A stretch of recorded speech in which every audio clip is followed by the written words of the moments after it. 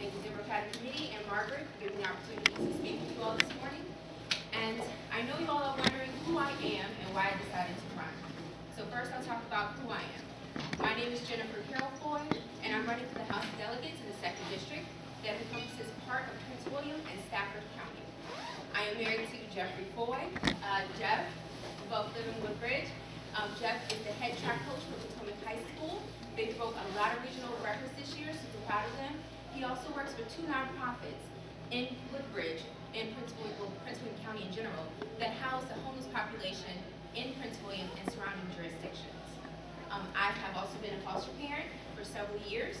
I also am one of the first female and one of the first African American females to graduate from Virginia Military Institute, which is the best military college in the United States, something I'm very proud of. So now I'm a criminal defense attorney. More specifically, I'm a public defender. And what that means is that on a daily basis, I protect the constitutional rights and civil liberties of some of the Commonwealth's most vulnerable people. So that's children, the indigent, and of course the mentally ill.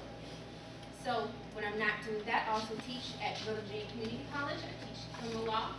Before that, I was a magistrate judge in Richmond, serving the citizens of Richmond. And I also taught at Virginia State University. So why is it that I want to run? I believe that the citizens of Prince William and Stafford County is looking for fresh new leadership with creative ideas who's willing to zealously advocate for the issues that's important to our community. So down in Richmond, they think and talk about a lot of broad picture issues, gun control, the Roe versus Wade Day of Tears, that is a waste of time and taxpayers' money.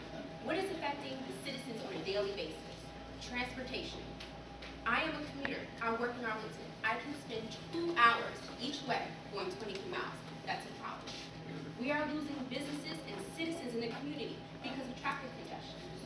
Now I know that there have been offered some solutions, but I have additional solutions. So the HOV lane is going down 2 miles into Stafford. Why not 10? The bottleneck is just going to be pushed further back, right? Let's look into other options and extending the VRE and improving transportation infrastructure that's already there.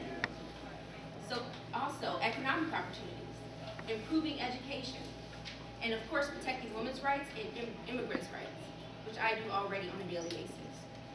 So I believe, given my experience, given my education, as a grassroots organizer, an advocate, an attorney, as a foster parent, working with nonprofits, also understanding the inner workings of governmental agencies and being able to get things done with all people makes me a great candidate.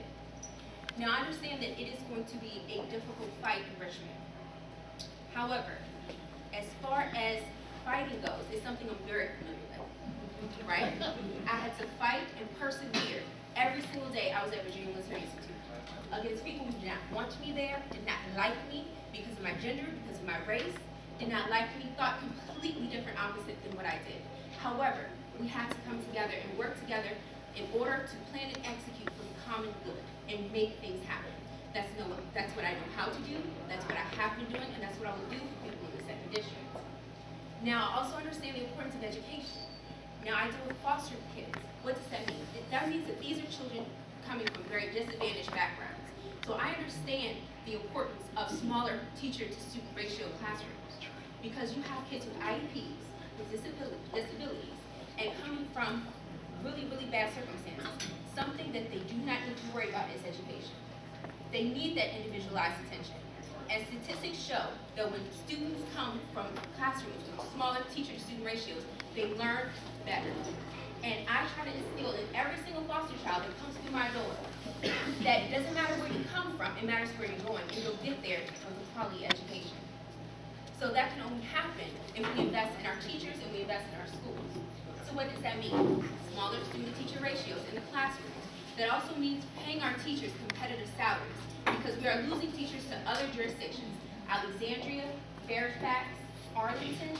We need to make sure that we can retain and attract top talent teachers right here in Stafford and in Woodbridge.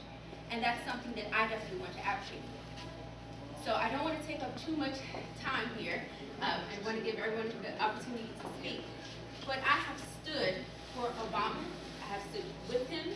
I have stood with Bernie, and I have stood with Hillary.